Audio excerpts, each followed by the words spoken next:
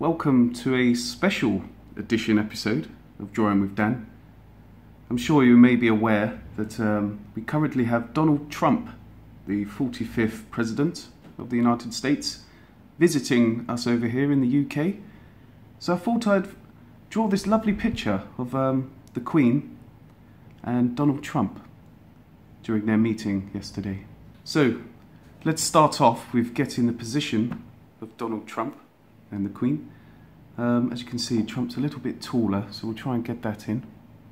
I'm already having thoughts about how I'm going to tackle Trump's hair in this one. He's got quite a unique haircut, Trump, and it's the type of thing, if you get that wrong, it could ruin the whole portrait. But for now, we'll work on the mouths and the eyes, and we don't have to worry about that till a bit later.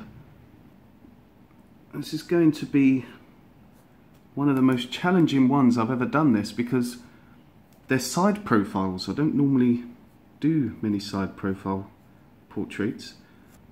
It looks okay. Donald Trump's coming along okay. The Queen, not so much at the moment. But again, once we start adding those facial details and the shading, it should start to look a lot better.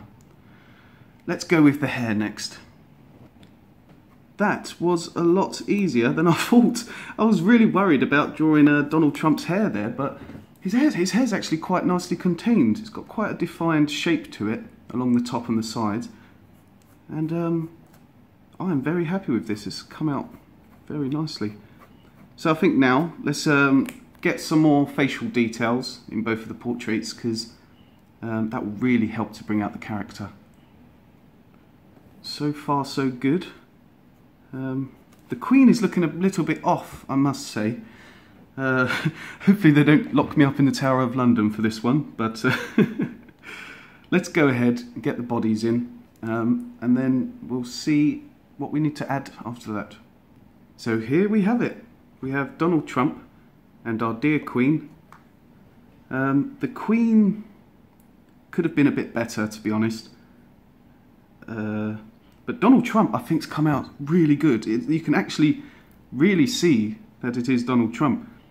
I'm definitely going to draw Trump again at some point, because I want to get him face on, because it's a really interesting subject to draw.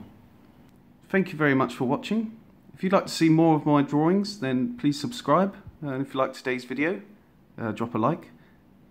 Thanks for watching, and I will see you in the next one.